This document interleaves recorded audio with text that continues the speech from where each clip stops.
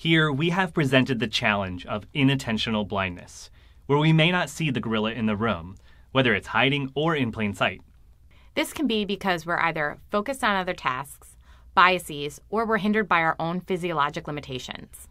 Well, Jessica, let me ask you, have you ever identified something that you missed even though it was right in front of your face, and then after you figured that out, you did it again a second time?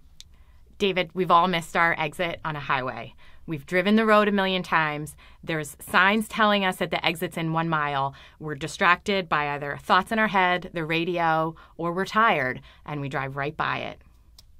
Watch this short video of 3 people with white shirts and 3 people with black shirts passing a basketball around.